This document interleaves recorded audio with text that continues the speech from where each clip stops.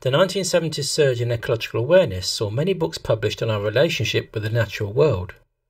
Food for Free by Richard Mabey was published 50 years ago in 1972. As a child, it was a joy to be taken out into the country lanes to collect berries, in expectation of the sweet meal to come. This wasn't an affectation, it was a traditional activity passed down generations of my semi-rural family, and when my parents bought a copy of Food for Free, I eagerly read it to learn more. As I spent more time walking in the countryside, I saw the plants pictured in the book, and so I began to snack on them. And from that process, I began to understand the crisis of modernity that Mabey describes in the book. The most natural-looking foods are the ones that seem least naturally desirable. This paradox is most marked in the modern supermarket, round whose fruit and vegetable sections I often used to stroll while writing this book, wondering gloomily if anyone could ever be persuaded to venture beyond those seductive shelves.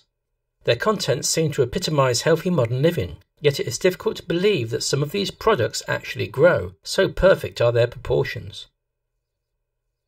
Fast forward to today, where people are totally captured by the globalised food system, and that creates a cost-of-living food crisis. People have been severed from the land by progress, and their tastes and expectations corralled by the boundaries of that exploitative process. As Mabey says,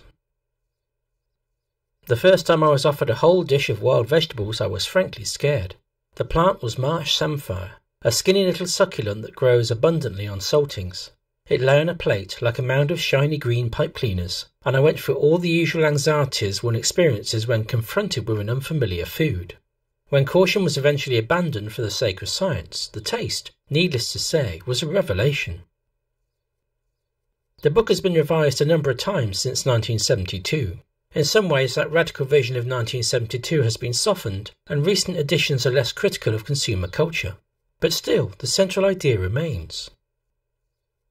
I wrote this book because it seems sad to me that this enormous storehouse of free, wild food is now all but ignored, and that the ability to capitalise on it is in danger of vanishing from popular knowledge. There are at least 320 wild food products growing in this country, 130 of which are common throughout the British Isles. Food for Free is about these plants, and how they have and still can be used for food. It is a practical book, but it would be foolish of me to pretend that there are any pressing economic reasons why we should have a large-scale revival of wild food use. That tempering of expectation with reality is important. There is significantly less wild countryside around since Mabey wrote the book. Likewise, the law and the machinations of land access have changed too.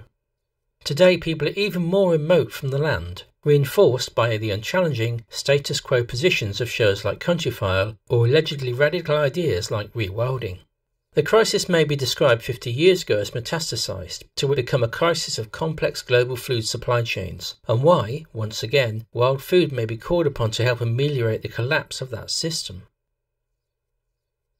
By the Elizabethan era, the range of wild plants and herbs used and understood by the average housewife was wide and impressive, but like so much else, these old skills and customs were eroded by industrialization and the drift to towns.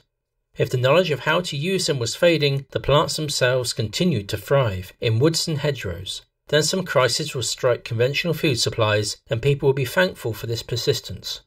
It was the 2 world wars and the disruption of food supplies that accompanied them, which provided one of the most striking examples of the usefulness of wild foods. The conservation lobby has an uncritical blind spot for the damage wrought by modern agriculture, compared to which the impact of foragers is minimal. They do not perceive the need to make nature integral to our everyday lives, rather than isolate it behind restrictive laws and higher fences. As Mabey says, "I know there may be some who will object to this book on the grounds that it may encourage further depletions of our dwindling wildlife. I believe that the exact opposite is true. One of the major problems in conservation today is not how to keep people insulated from nature, but how to keep them engaged more closely with it. The most complex and intimate relationship which most of us can have with the natural environment is to eat it. Far from encouraging vandalism, it helps deepen the respect for the interdependence of all living things." I would agree that wild food is too often portrayed, perhaps as a result of this book, as free food. In reality, to successfully harvest wild food, you must understand and read the landscape, and spend a lot of time perfecting that skill. Inevitably, that time outdoors changes you as a person, not just your diet. 50 years after its publication, food for free still stands as a progenitor of the modern preoccupation with wild food, but too often its radical message has been lost in the desire for that wild consumer experience. Though added to by many similar books since, and more recently by practices such as bushcraft, it remains one of the most comprehensive manuals on foraging, and its deeper message is even more relevant today.